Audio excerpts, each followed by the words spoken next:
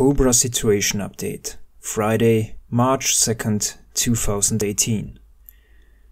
Clearing of underground Illuminati breakaway complex is proceeding with full speed.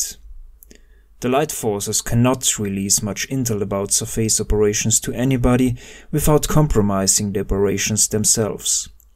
The Light Forces have warned that in the absence of substantial intel, there will be a lot of banana intel circulating on the internet.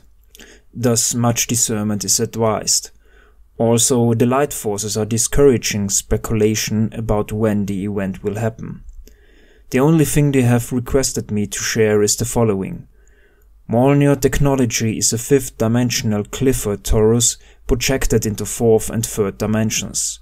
Liberation of the surface of the planet will follow the Goldilocks principle. If you wish to study surface topology of the compression breakthrough, you might be interested in reading the following book. In the near future, I will be able to release a lot of intel not directly related to surface operations. The Light Forces have requested me to release intel about goddess mysteries and some other intel that was until now deeply classified.